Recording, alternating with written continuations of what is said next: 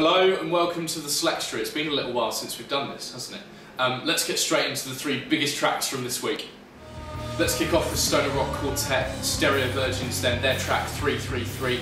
Don't be misled by the vocal. I thought it was a male vocal at first. On further inspection, it's actually a female vocal. It's Rachel. She's the lead vocalist.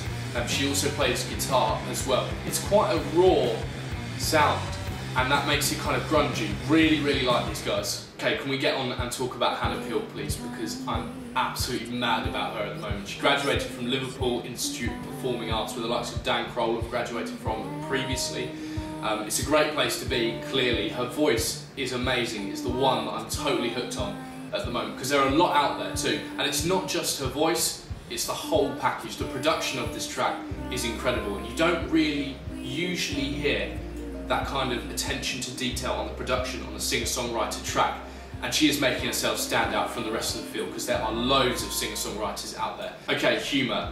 He's the voice, he's the producer, and is one of the biggest talents to ever grace this show, ever. He mixes electronic music with hip-hop, he raps about introspection, comments on society, but also mixes it with personal experiences as well. It's all there lyrically, and the production values are amazing.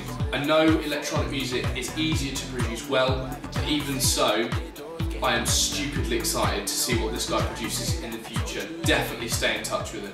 Cheers for watching the SeleXtra this week. Unfortunately, we didn't have a session, but we did have a massive interview with Maximo Park, so I'll put a link in the description below to that.